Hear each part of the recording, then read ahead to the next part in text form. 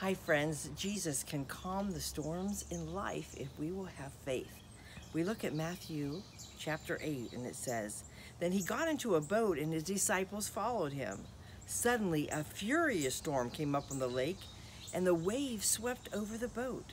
But Jesus was sleeping, and the disciples went and woke him saying, 'Lord, save us, we're going to drown.'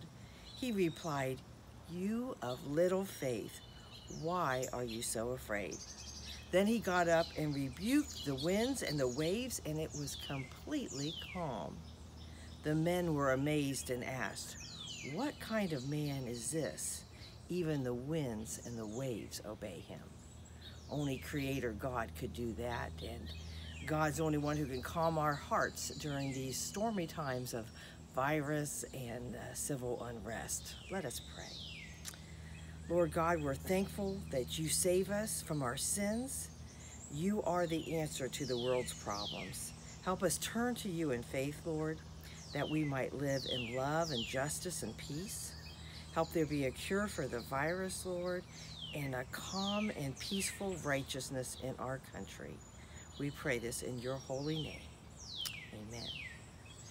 Friends, keep looking to Jesus through the storms of life. I will talk to you soon.